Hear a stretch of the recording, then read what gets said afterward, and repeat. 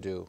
And now, O Father, glorify thou me with thine own self, with the glory which I had with thee before the world was. Awesome words. Let's pray together. Great God of heaven, we thank thee for this class on Reformed experiential preaching. We pray that every student here may know many moments in this class where not only will their minds be informed, but their hearts moved, their affections aroused, and their desire build for engaging in this kind of preaching for themselves and their own future pulpit ministries. Please be near to each one, also those coming in online. We pray for thy benediction upon all of the students that have signed up for this class. May it be a wonderful time in all of our lives, and may this class impact us for good to our heads, our hearts, and our hands. Go with us now, we pray, and confirm for us in the inner man in a deep and abiding way that this is life eternal, that we might know thee, the only true God, and Jesus Christ, whom thou hast sent. Fill us with love for thee, for thy Son. Give us an intimate knowledge of him, and that knowing him, we may rejoice with joy unspeakable, and may run to make haste in the way of his commandments. Lord, we wait on thee. Bless us now, we pray, in Jesus' name. Amen. All right, you have the Reformed Experiential Preaching syllabus on Populi. I'll just quickly walk you through that a moment. The course description defines and explains both the discriminatory and applicatory dimensions of Reformed experiential preaching. We'll be defining experiential preaching today, but let me just say to you that the two major branches of experiential preaching would be application and discrimination, hence this opening statement. We will examine how major reformers, English Puritans, Dutch Further Reformation divines, and two great preachers from 18th, 19th, and 20th centuries emphasize the experiential dimension of vital Christianity in their sermons.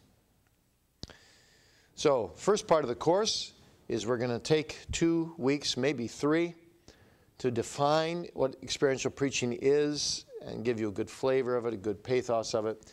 Then we'll take probably 7 weeks to start with Ulrich Zwingli, the first Reformed preacher.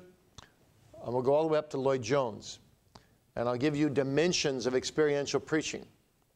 A little bit of overlap sometimes, but often unique, on different preachers. For example, Samuel Davies, we might look at, how did he preach a conviction of sin in an experiential way? Someone else we might look at, how did he preach Christ in an experiential way? So that's the center piece of the course. And then, of course, we want to cross the bridge in the last few weeks of the course and ask, how do we take what we learned in the first part, what experiential preaching is supposed to be, and the examples throughout church history, and apply it to today? How do we preach then experientially today? And we'll look at a number of themes. All right, any questions about the content of the course? So, course objectives. There's a lot more than 4, but I've just listed 4 here. By the end of this course, you should be able to understand how the experiential dimension of vital Christianity was preached by major reformers, English Puritans, Dutch, should say Further Reformation divines. I used to always call it Second Reformation, and I got challenged more and more by the Dutch people. So in all my writings, I'm changing second to further, so you can change that to further. I'll explain that later. And a few great preachers from 18th through 20th centuries. Number 2, apply what we learn about experiential preaching to contemporary preaching. Number 3, Practice the basics of experimental preaching by writing sermons on texts that emphasize the experience of vital Christian truth in the soul and life of the believer. And 4, know the primary strengths and weaknesses associated with experiential preaching or experimental preaching. And then you have the course text, required reading. I've been gracious to you here, I believe, and cut back on some of the reading. I had a bit too much before, I believe. So some of the required reading before I put into the recommended reading. And the best way to handle the recommended reading is either A, if you're terribly, terribly busy this semester and you're overloaded, save it for next summer's reading. Or B, if you've got a little time, which would be great, just go to these books and spend a half an hour with each one and skim through and get the gist of what they're saying. And then if 1 or 2 of them really jump out at you as being really relevant to you as you're studying this subject, read them more carefully. But I will not be testing you on anything in the recommended reading, but there is some very good stuff here. So the main things I want you to read are the 6 books mentioned there, just bits and pieces of them. You'll find that to be, those chapters, I'm sure, to be helpful. Yes? The third textbook, Edward Jonas's Altogether Lovely, I saw 2 books very close with this name, but one with a subtitle such as Excellency and Glory. Excellency and Glory. You didn't find the book that's titled Altogether Lovely? Altogether Lovely. And then? Huh? It's out of print. Well, it is available off Amazon. I suppose Sole Deo Gloria. And although Amazon themselves don't sell it, there's plenty of other sellers that they represent that you can get it from.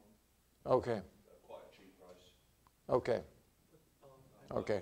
Mine brand new as well, so Okay. there's lots of people selling new and used copies. Okay. If you can't get it, see Simon. He'll help you get it. Yeah, okay, thank you, Dr. Biggie. The question is that there are 2 books with all the same name, but one has additional subtitles saying that Excellency and Glory or something. I don't know. Just compare it with the student who has the book. Okay. There's a lot of different books by Edwards. I don't want to deceive you and say that's the book. So just compare it and see, make sure it's the same.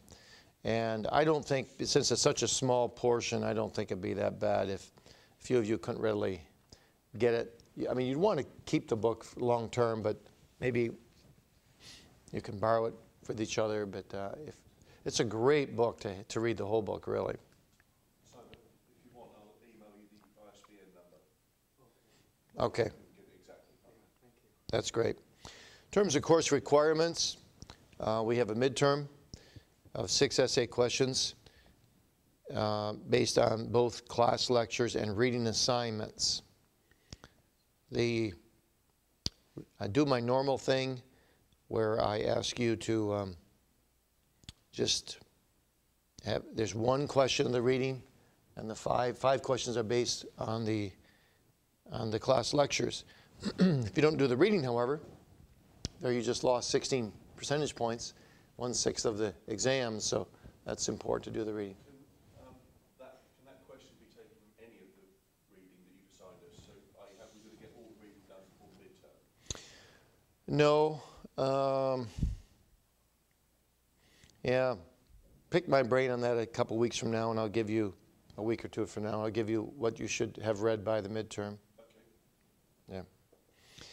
And then number 2, the 15 to 20 page paper is required, which should be a study, a scriptural, theological, historical, or combination of some aspect of experiential preaching. A study of a few sermons of a particular minister, noted for an experiential emphasis in preaching, or 2 of your own sermons written out in full, based on a portion of Scripture which emphasizes spiritual experience.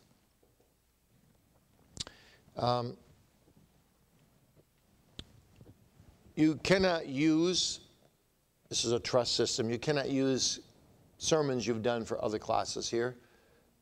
I want you to develop sermons that really flow out of what I'm saying in the lectures. And I will grade them accordingly. So pick texts that are very experiential in flavor and develop those sermons. And you could consult me if you're wondering if a certain text is workable. If you're a THM student, you need to complete number 1 or 2 and number 3. So I want to see the 15, 20-page paper as well as 2 sermons. And then number 3, the completion of the required reading assignments. At the bottom of the, I say on the bottom of the final exam, I actually took away the final exam. Say at the last day of class, that's a little bit of a mistype there. The last day of class, just shoot me a note, an email note, telling me what percentage that you've read of the reading assignments. If you've read 90%, you'll get a 90% for that section. If you've read 100%, which I see no reason why you can't read 100%, I mean, it's an easy way to get a 100% on the 15% of the grade of this class. So it always amazes me, actually, when a student can so easily get a good grade by just doing some reading and then submits and says, I read 70% of the material, and you get a C- just because you didn't read, take the time to read.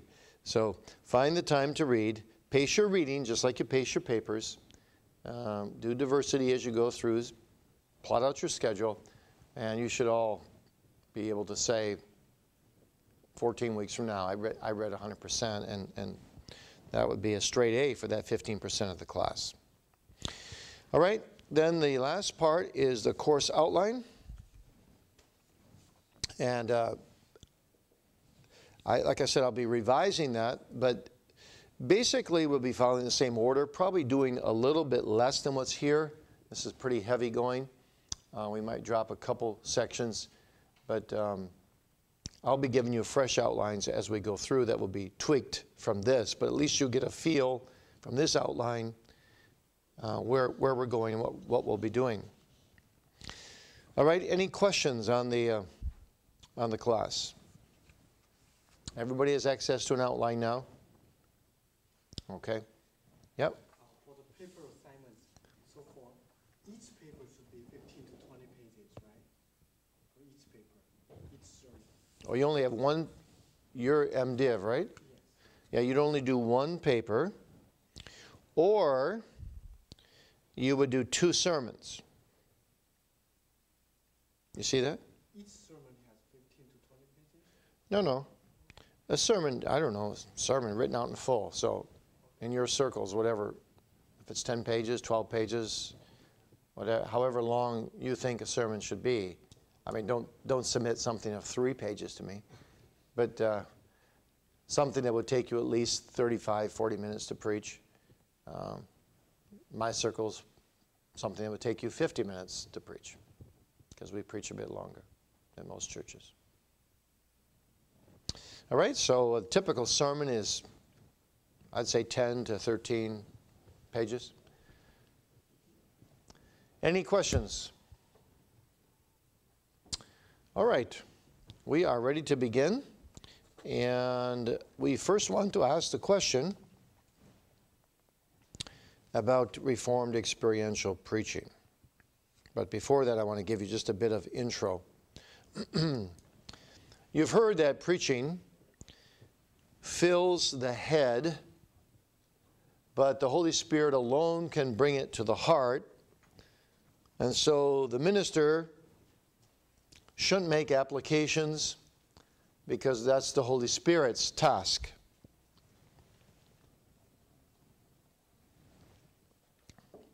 You've also, no doubt, heard various sermons preached that really informed you and educated you, but didn't move you by God's glory to do God's will.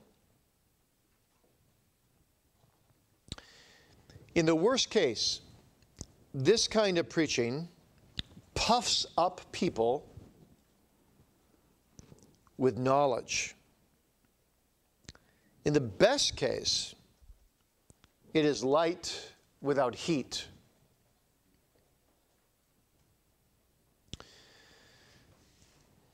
It's very common today to hear preaching that touches the heart also, but not the head. This is the reverse kind of preaching. It can be emotionally moving. People leave the service fired up, excited, feeling good, but it's zeal without knowledge. Heat without light. It's like cotton candy. It's got lots of flavor, but no nutritional value. And it might bring people back for more until they get sick, but it will not nurture life. It will not develop maturity.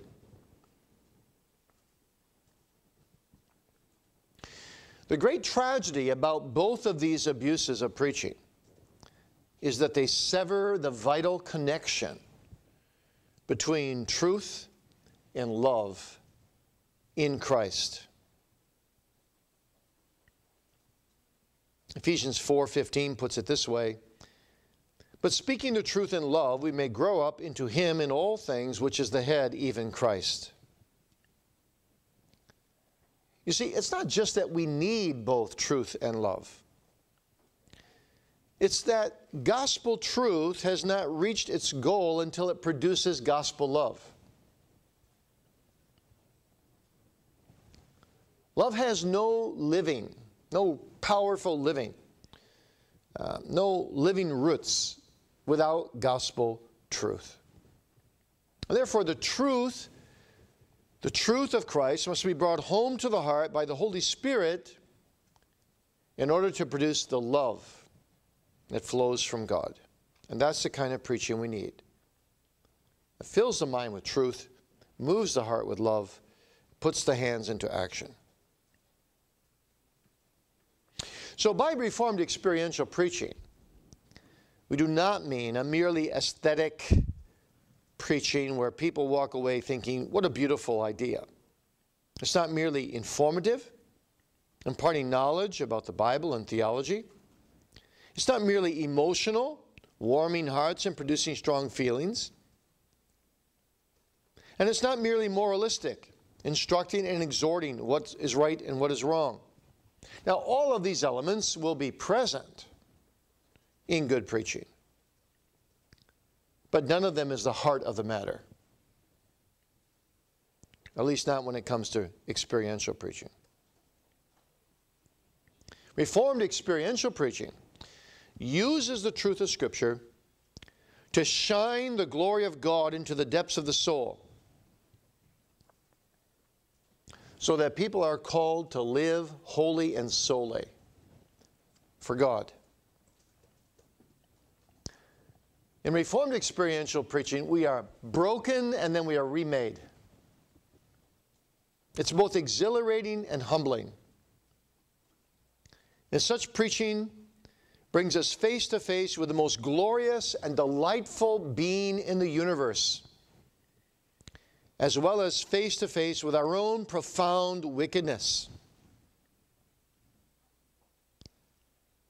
And so by such preaching, the Holy God binds Himself to sinful man, heart to heart, with a word of blood-bought grace. But what more precisely then is Reformed experiential preaching? Let's look at it from a number of different angles, and then we're going to conclude the lecture by developing a tentative definition, which we may not make today, but we should make tomorrow. So the first point I want you to notice on the outline, point A, is that experiential, or you could call it experimental Christianity, we'll look at those two terms a bit later, but basically they mean the same thing, is idealistic realistic, and optimistic. And I'll explain that in a moment as well. Reformers like John Calvin used to talk about experimental Christianity. Calvin paraphrased Psalm 27, verse 9 this way: "Make me truly to experience that thou hast been near to me, and let me clearly behold thy power in saving me." And then he comments, "We must observe the distinction between the theoretical knowledge derived from the Word of God and what is called the experimental knowledge of His grace." And the latter, said Calvin, is when God shows Himself present in operation, yet must He first be sought in His Word. So you seek Him in His Word. He then, in experiential preaching, he takes that word and he applies it to the soul. And you meet Him, says Calvin, in operation. That is, working in you. And Calvin says that this is foundational to Christianity. But it must be experienced in this experimental way. William Perkins, the father of Puritanism, said that the spiritual knowledge of God consists in an experimental knowledge of Christ's death and resurrection, an effectual and lively knowledge working in its new affections and new inclinations. So what are these men talking about? Well, the word experimental comes from a Latin word that has a root meaning of to try, to prove, or to test. Now, Calvin did not wonder whether Christianity would crash like an experimental design for an airplane. That's not what he's talking about. The experiment, in quotation marks, the experiment envisaged here is not testing the Bible, but testing us by the Bible.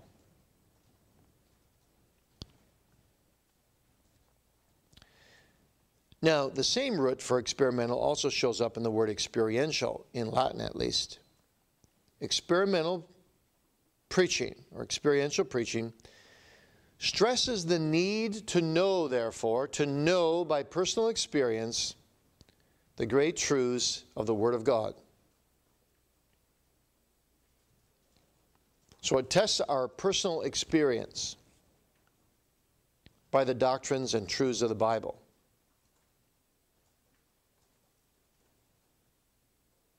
So an experiential preacher will bring truth to your heart in such a way that with the Spirit's blessing, it will illuminate who you are, where you stand before God, and what you need to be healed, as well as where you are headed.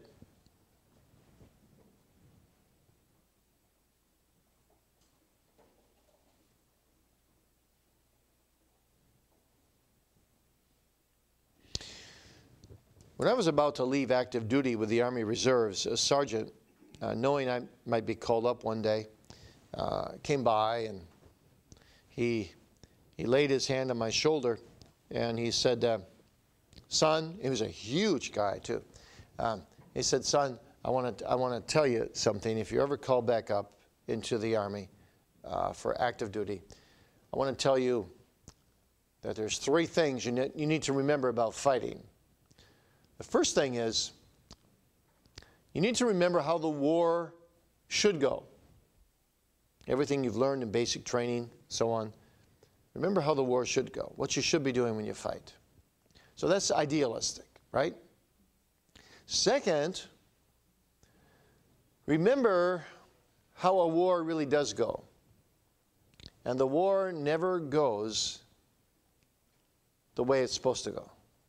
Wars are messy, wars are bloody, wars are confusing, wars are surprising. The enemy is always trying to surprise. So you've always got to be readjusting yourself along the way.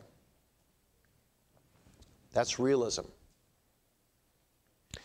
Then remember, he said, thirdly, he didn't add the words idealistic, realistic. I'm adding them.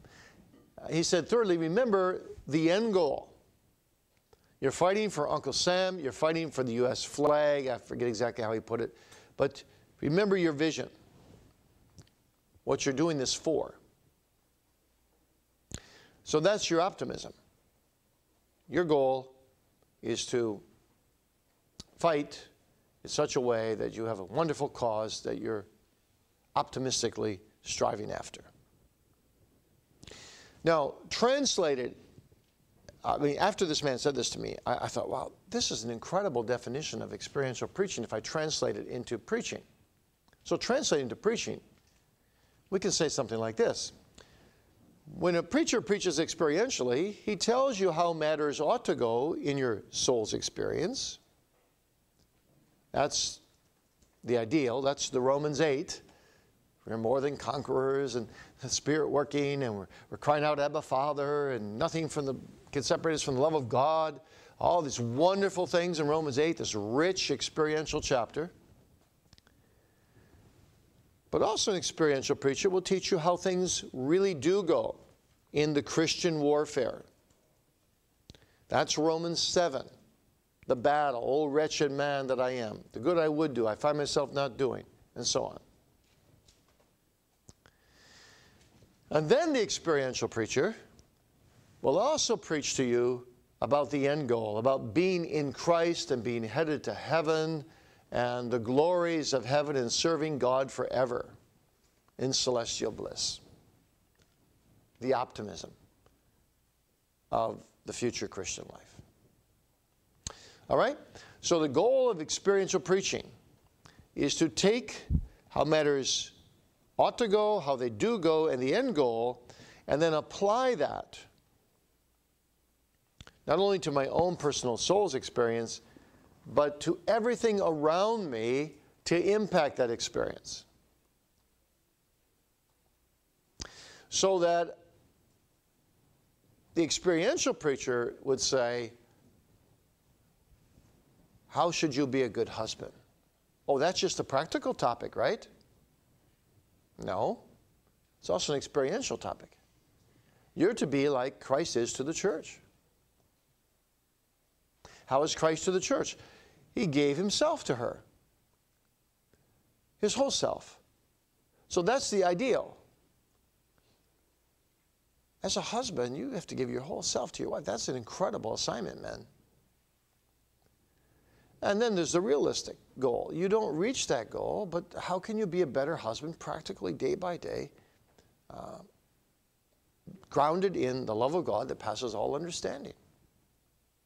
And then what's the end goal? The end goal is that you present yourself and your bride one day without spot and wrinkle before the countenance of the Almighty God, and you enter into glory through the blood passport of the Lord Jesus Christ to be the bride of Christ forever. So what I'm saying is every doctrine in the Bible, in the mind of an experiential preacher, even those that you think are just plain practical, are really experiential. These are things you must experience, you must know in the inward man. So it involves your relationship with your neighbor, it involves your relationship with your church, it involves a whole life relationship. And that's what a lot of people never seem to grasp about experiential preaching. They think it's just navel-gazing on your own inward ups and downs.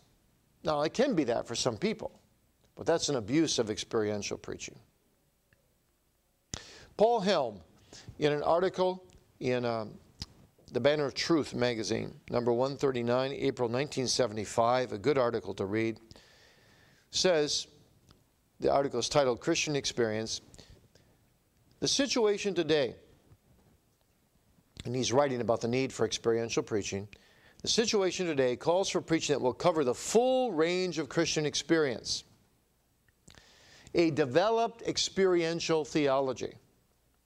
The preaching must give guidance and instruction to Christians in terms of their actual experience. It must not deal in unrealities or treat congregations as if they lived in a different century or in wholly different circumstances. This involves taking the full measure of our modern situation, entering with full sympathy into the actual experiences, the hopes and the fears of Christian people. So when we study experiential preachers of bygone centuries, it doesn't mean we preach exactly like them, you understand Paul is saying. But we learn from them and then we apply it to today's situation. And say, how do we preach experientially today? That's a good part of what this course is all about. You'll hear much more about that. All right, so that's just the very beginnings of a definition. Now I want to build off of that, more aspects into that definition before we conclude with a tentative definition.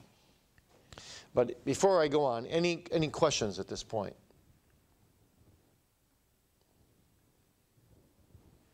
All right. Let's look at the next point on the outline then, discriminatory preaching.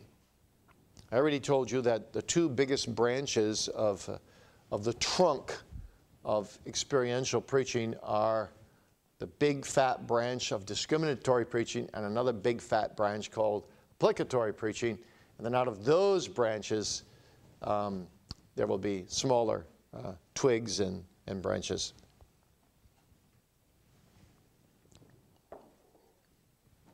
By discriminatory preaching, of course, we're not referring to discrimination by color or by ethnic group or any form of bigotry or hatred. Rather, discriminatory preaching aims to distinguish the Christian from the non-Christian so that people can diagnose their own spiritual condition and needs. So the preacher applies biblical truth to help his hearers test, do I belong to Christ and have his Spirit, or do I not? As Paul commands us to do. 2 Corinthians 13, verse 5. Now, ministers, therefore, must use, as the Heidelberg Catechism says, the keys of the kingdom of heaven in preaching, to open or shut the door of the kingdom. And Heidelberg Catechism, question 84, says, this is how you're to do it. Listen to this question. When according to the command of Christ, it is declared and publicly testified to all and every believer that whenever they receive the promise of the gospel by a true faith, all their sins are really forgiven them of God for the sake of Christ's merits. And on the contrary, when it is declared and testified to all unbelievers and such as do not sincerely repent, that they stand exposed to the wrath of God and eternal condemnation so long as they are unconverted, according to which testimony of the gospel, God will judge them both in this and in the life to come.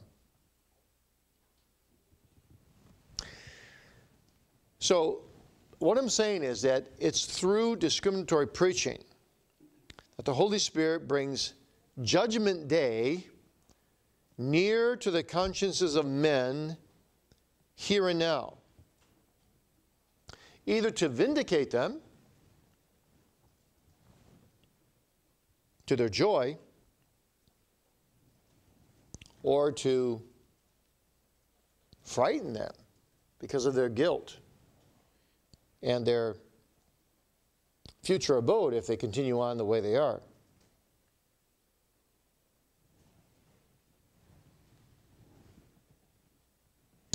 So what we have here then is a kind of, in discriminatory preaching, we have a breakdown between the Christian and the non-Christian.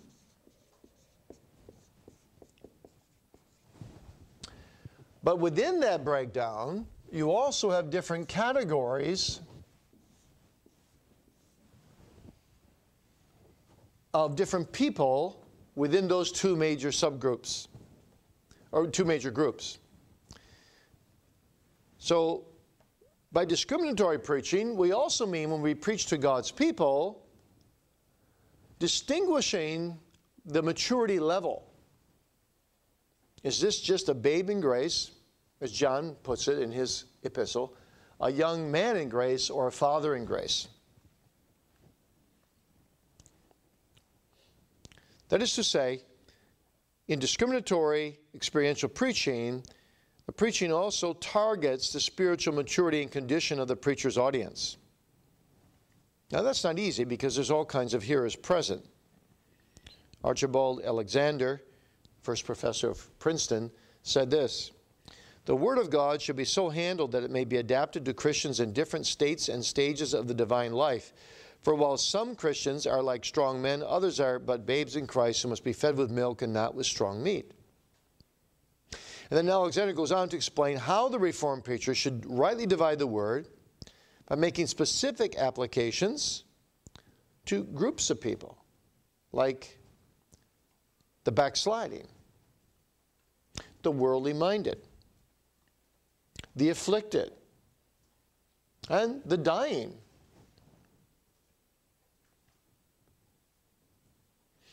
Now, I think the best writer in this area, though no one has developed it fully, but the best writer is Charles Bridges, 19th century writer, and I'm having you read that part in the Christian ministry. By the way, for an overall book on ministry, I think Charles Bridges' book on ministry is still the very best ever been written, even though it's 150 years old or more. And what Charles Bridges does is something very, very powerful here. He says there are three aspects of discriminatory preaching. First, discriminatory preaching must distinctly trace the line of demarcation between the church and the world. That is to say, that there are two different kinds of hearers in front of you, the believer and the unbeliever, the Christian and the non-Christian. And this is what he says: "They're described by their state before God as righteous or wicked." And after every one of these expressions, he has proof texts, and so you can look this up yourself. "By their knowledge or their ignorance of the gospel, they're distinguished as spiritual or natural men. By their special regard to Christ as believers or unbelievers. By their interest in the Spirit of God, being in the Spirit or having not the Spirit. By their habits of life, walking after and minding the things of the Spirit or the things of the flesh. By their respective rules of conduct, the Word of God or the course of this world. By the masters whom they respectively obey, the servants of God or the servants of Satan. By the road in which they travel, the narrow way or the broad way. By the ends to which their roads are carrying them, life or death, heaven and hell." So you pick up these 8 or 9 themes, and he's got an average of 2 texts, I think, supporting each one.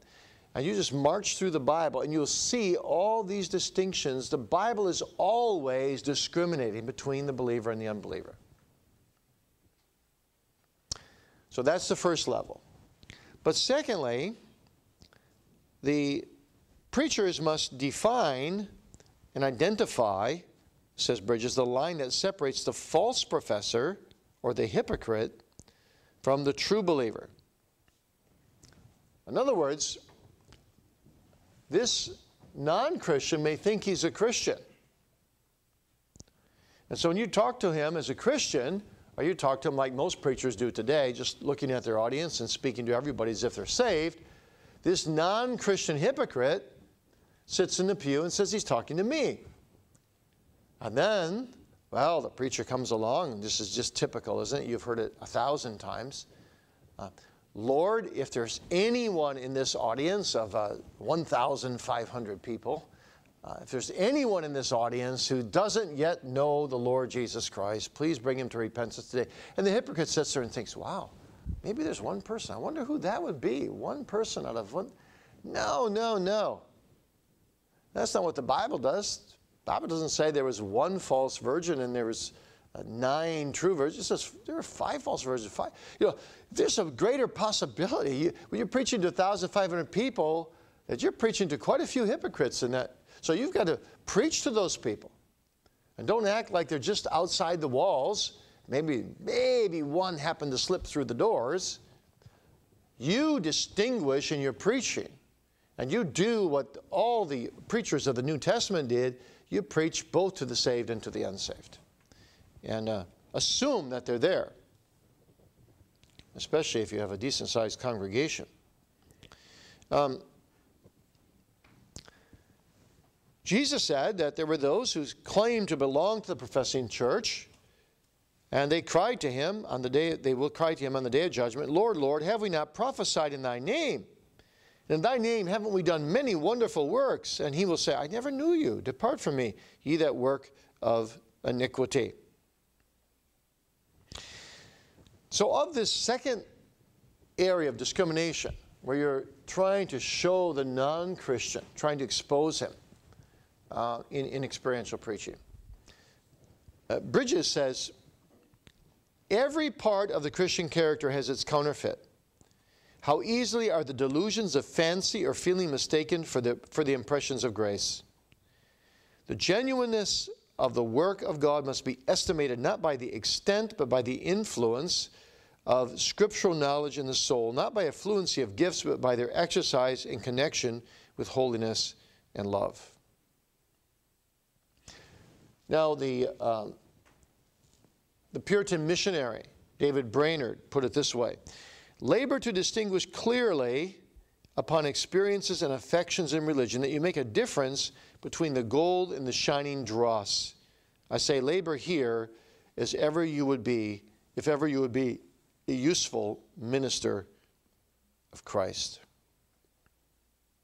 So, ministers need to help people examine themselves. This isn't something you just leave to the Holy Spirit to do. Say, I'm just going to preach historical redemptive preaching and then the Holy Spirit does the rest. No. Go ahead and preach some historical redemptive preaching, but you have to make the application. That's part of your vocatio, your vocation. Examine yourselves whether you be in the faith. Prove your own selves, says 2 Corinthians 13:5. And pastors must help people do that.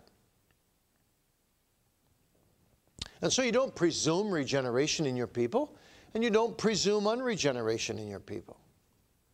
By their fruits they shall know them. And you can't see the heart, but you have to just preach in such a way that you make clear that those who experience this and that and the other thing are believers, and those who do not are unbelievers. If you don't experience any of your sin and misery, you don't experience deliverance in Christ, you don't experience a desire for gratitude and sanctification, you are not a believer, are you?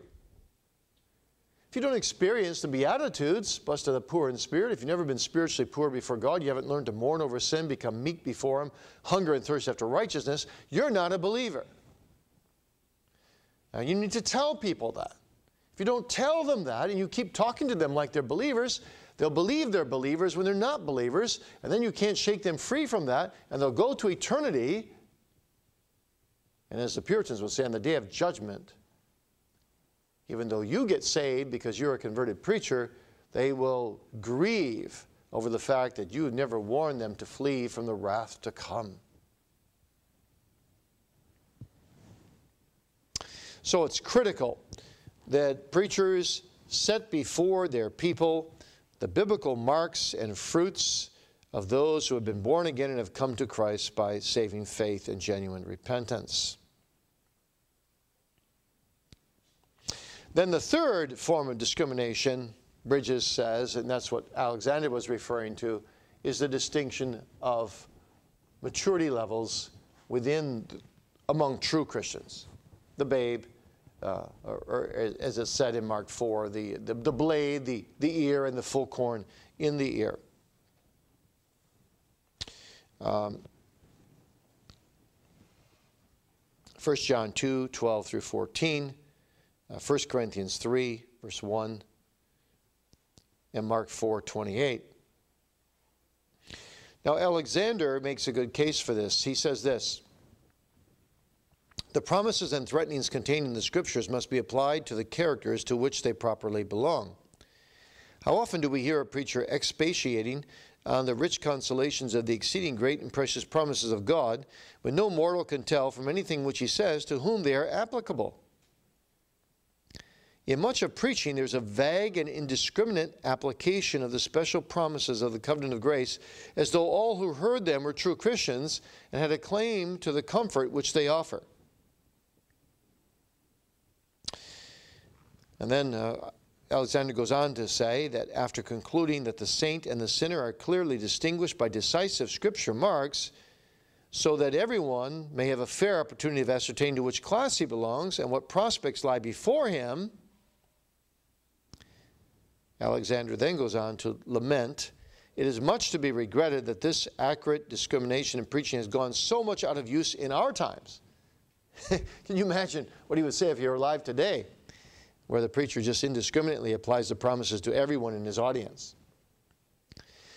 "It is but seldom," this is Alexander still, "it is but seldom that we hear discourse in the pulpit which is calculated to afford much aid to Christians in ascertaining their own true character, of which will serve to detect the hypocrite and formalist and drive them from all their false refuges. In the best days of the Reformed churches, such discriminating delineation of character by the light of Scripture formed an important part of almost every sermon. But we are now more attentive to the rules of rhetoric than to the marks of true religion. How do Owen, Flavel, Boston, and Erskine abound in marks of distinction between the true and false professor? And the most distinguished preachers of our own country, the Mathers, Shepherds, Stoddards, Edwardses, as also the Blairs, the Tennants, the Davies, and Dickinsons, were wise in so dividing the word of truth that all might receive their right portion in due season."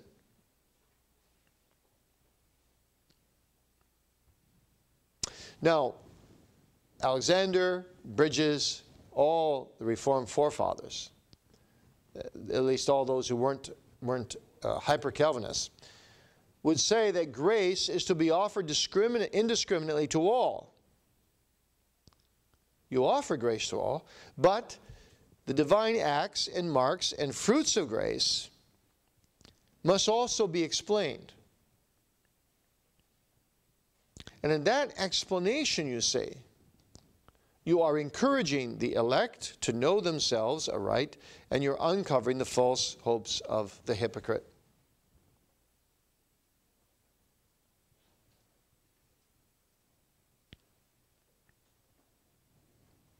Bishop Joseph Hall put it this way: "The minister's wisdom must discern betwixt his sheep and wolves, and within his sheep," now notice the individual lines within these two categories, "and within his sheep, betwixt the wholesome and unsound. And in the unsound," so now he's actually making another category. He's dividing, for example, the unsound or the backslider. Now he's dividing another category, you see, even among believers. "In the unsound, betwixt the weak and the tainted." And then he goes on and makes another category. "In the tainted, between the natures, qualities, degrees of the disease and infection. And to all these he must administer a word in season. He must have antidotes for all temptations, counsels for all kinds of doubts, evictions for all kinds of errors, and for all kinds of languishings, encouragements." Wow. What a task is before a preacher. How different this is from what we have today, where many preachers, even Reformed preachers, say you should just preach to one group in the congregation all the time. You're preaching all the time to believers, and you're making no distinctions among your hearers. That would have been anathema to the Reformers and the Puritans. Robert Hall, a 19th century preacher, says it is difficult to decide which we should most anxiously guard against, the infusion of a false peace or the inflaming of the wounds which we ought to heal. So both are very, very wrong. You've got to be real sure when you preach that you don't discourage the troubled and tried believer. At the same time, you've got to be very strong on not encouraging the hypocrite. And what a challenge that is, because the hypocrite is always thinking well of himself, and the tried believer is always thinking ill of himself. And when you make some application, many times it's the troubled child of God who will apply it to himself. Say, "Oh, that's me. I must not be a believer after all." And the hypocrite just, "Oh, well, that's not me." So it's a tricky business. You need a lot of wisdom. We'll be talking all throughout this course how you do that. So, bearing all these things in mind, it's not surprising that Richard Baxter says, "I warn you as preachers that you must be spiritual physicians.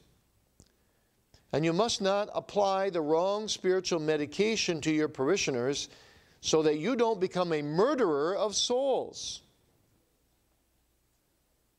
Wow, a preacher, a murderer of souls? Well, if you apply the wrong medicine. You know, recently you heard a case of someone in an African country, I won't get more specific, was misdiagnosed by a medical doctor, quite a reputable doctor. And then given the wrong medicine, the person died in 2 days. Spiritually, I can give you an example. There was a minister who met my grandfather on my mother's side when he was in his 20s in the state of Wisconsin. My grandfather poured out, my grandfather was, he was a babe in grace, but he poured out in all simplicity his faith. And the minister said to him, I don't think that's the true work of the Holy Spirit. It's a terrible thing for a minister to say directly to a person. You don't say that.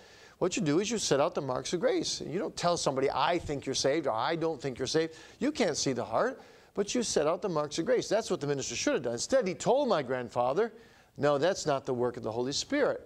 Well, that plunged my grandfather into tremendous despair. He struggled with that till he died at the age of 85. For 50-some years, he struggled with that. So you can be a murderer of souls. So it's on both sides. I would hate to think of standing before Christ on the day of judgment and having someone be able to say to me there, you know I'm unsaved, but you never warned me to flee from the wrath to come. Terrible. But I also hate to be there and hear somebody say, well, by the grace of God, I made it to heaven, but I had a terribly rough life. My whole life I was in spiritual bondage because you told me awful things about myself that made me think that I was never saved when really I was saved. So we have just this tremendous responsibility as spiritual physicians to make right diagnosis and then apply right medicines to different groups of people in the congregation. All right? Any questions about discriminatory preaching?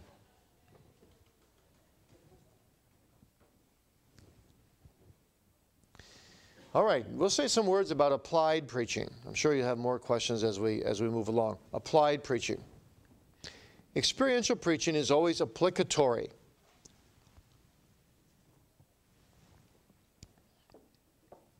It takes the text that's being expounded and it strives to bring it from, in the preaching, above the realm of what Paul calls the form of godliness without the power, into the powerful applicational ministry of the Holy Spirit, realizing, of course, that the Spirit alone can do it, but it strives to preach in such a way that honors what that Spirit wants and believes that that Spirit will do the job.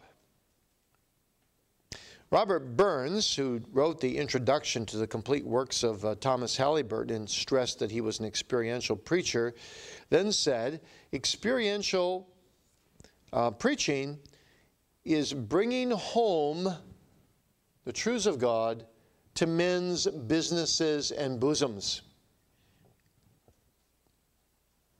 And he adds, Christianity should not only be known and understood and believed, but also felt and enjoyed and practically applied. And you see, that's what you find in Paul all the time. He wants that gospel. He wants that gospel to come to the Thessalonians, not in word only, but in power and in the Holy Ghost and in much assurance. 1 Thessalonians 1, 4, and 5. Richard Baxter says of Paul, he wants to take truth like a screw and screw it into the minds of men. It's a rather gross picture, but you get the feeling. He wants the truth to be screwed in bit by bit. It would grieve one to the heart to hear what excellent doctrine some ministers have in hand, said Richard Baxter, while they yet let that excellent doctrine die in their hands for the lack of close, searching, living application. Now, from my background and my experience, having sat under experiential preaching all my life, maybe it just jumps out at me more than it does most people. But you can hear some of the greatest preachers in America, and they can preach wonderful, clear sermons about doctrines, and you say, amen, this is the truth. And then suddenly they say amen. And you go, what? Weren't you going to apply it to different people? And they just leave it all to you to make the application. Well, I'll tell you something. You leave it to all the people to make the application. That's like going to a physician and he says, you know what? Here's what people need to be healthy. But now you figure out whether you're healthy or not all by yourself. And don't tell me your symptoms. Don't tell me anything. I'll tell you what a healthy person is, and you figure out, you take it up from there, and you decide what medicines to give to yourself, how to go about it. You say, wait a minute, I'm not a doctor, I don't know all this. Same thing with your people when they sit in front of you on Sunday. Yes, hopefully after years and years of preaching, you won't have to always spoon feed them, but there will always be people in the church you need to spoon feed because they're always at the very beginning. It's amazing. When you're a preacher, it's amazing. It's discouraging, I'll tell you, how few people in your congregation really know how to apply a sermon to their own soul. You have to model it for them from the pulpit. And the more you do that, the more they'll learn how to apply it to their own soul, because they'll learn from your applications. So application is a major, major emphasis, probably the major emphasis of experiential preaching.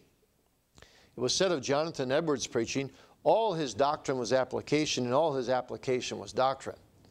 Well, that may be a bit of exaggeration, but you get some of these great preachers like John Calvin, Jonathan Edwards, and you actually break it down and look at their sermons, sentence by sentence, paragraph by paragraph, you will discover that many times more than 50% of the sermon is application.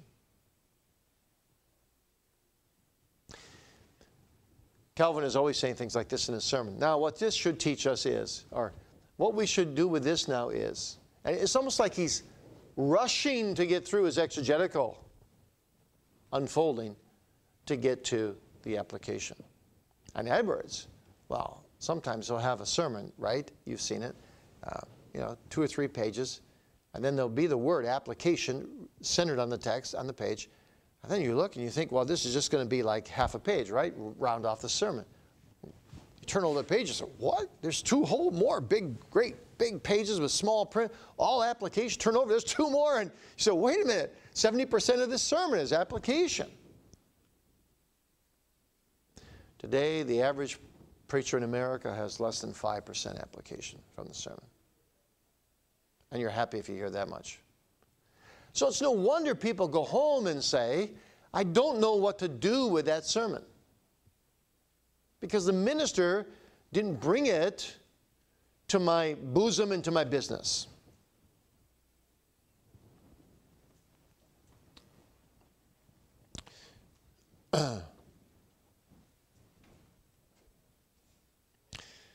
Charles Spurgeon exaggerates only slightly when he says, where the application begins, there the sermon begins. I think the sermon begins where the sermon begins. But I understand what Spurgeon is saying, because what really is preaching? How does preaching differ from lecturing? Well, or teaching, for that matter. Preaching is really teaching plus application. I gave a talk in Germany once. In fact, the only time I've ever preached in Germany. It was for the School of Pietism in Halle. And I thought, wow, what an invitation. They wanted me to give a lecture on the differences between the Dutch further Reformation in the Netherlands and German Pietism in Germany. So I put hours and hours into this. I was quite comfortable on the Dutch side, but I hadn't studied German Pietism that much, so I don't know, I probably put 75 hours into this lecture and learned a lot about German pietism in the process. So, I mean, I benefited from it. And, you know, I heard things about the University of Halle, how big it was, and I had no idea how many people to expect. You know, I just kind of envisioned maybe 500 to 700 people. And I got there, I couldn't find it. And the lecture's coming closer. My wife was with me. We're asking people, a lot of people couldn't understand English, and we were panicking. We could not find the lecture hall. Finally found the lecture hall, and it was just a little room. And I walked in, and there were 13 people behind desks. And I began to think, I came all the way over the ocean for 13 people. What I didn't know at the time is that Germany is awash in money for scholarly studies. They don't know what to do with all their money, so it's nothing for them to invite someone from the other side of the world just to speak to a few people. So I proceeded. I gave my lecture. The first half of my lecture was basically about various differences, and then I had 6 applications, which is the second half of my lecture. And as I lectured, these are the pre-computer days, the students are writing assiduously. Every one of them. No one's even looking at me. They're taking everything down. So I'm thinking, I'm starting to feel better, right? I mean, yeah, I was only 13, but wow, they're really drinking this in. It's going to be okay. And then I said, now I'd like to make some applications. And all 13, as if they were in a band and they put it all together, just went, troop, they all put their pen down and they sat back, didn't take another note the whole time. And I was so befuddled. I said to them afterward, I said, what went on there? Why no notes under the application when you got to the most important part? And they looked at me befuddled and they said, well, we don't know why you applied it because we're not interested in application. I mean, we don't believe any of this stuff. We just wanted to hear an objective talk on the differences, and we couldn't care less what to do with it. It's amazing. I felt so deflated. It was the worst trip, worst conference, worst lecture, worst experience I've ever had in my life going anywhere. I went all the way over the ocean to give 13 people some information I could have just shot across to them on an email about some facts, and all the rest they didn't care about. Now, I don't know what the Lord did with it afterward. And, you know, Lord's promised my word shall not return to me void, so maybe God began to work in somebody. But that's very discouraging. But woe be to the preacher who sets up his people that way. And when you get in the ministry someday and you get more than one person coming to you, you always get one that can complain about anything. But you get more than one person coming to you, say, you know, I don't feel, I know what to do with sermons after you preach them. I don't understand why that's important, what you just said, how that should impact me. You hear complaints like that? That's huge. You better go back to the drawing board and say, how can I bring this sermon in a more real and practical way to my people? All right, there's a preacher in town, right here now. He came a while ago, and I've talked to maybe 5 people from his congregation. All 5 have said the same thing to me, without me asking. They say, yeah, we really like our new preacher. He's a great guy, very nice personality, good to be with, but boy, I just can't understand his sermons. They're over my head. So we don't quite know what to do. We don't want to leave the church, but my kids aren't getting anything out of it. And I must admit I'm not either, because I mean, intellectually it's very stimulating while you're there. It stretches you, but I don't know what to do with the sermons. Don't be that kind of preacher. The best preachers today include application throughout their sermons. Throughout their sermons. And it has to vary. You can't always have a kind of sameness in your sermon. But basically, one of the best ways to preach today, and we'll get more to this later, is to make a point exegetically explain it, and then apply it before you move on to the next point. In the olden days, in the 16th, 17th century, when people were not so distracted, they didn't have internet, they didn't have all these other things that distracted them. And they worked on the farm all day long, and coming to church was the highlight of their life. And they were trained in rhetoric and logic. They could remember categories and subcategories. And they could have a long attention span. Like Jonathan Edwards, you could afford then to go for 30 minutes, 35 minutes in pure doctrine, and then you can make all the applications, nice and tidy.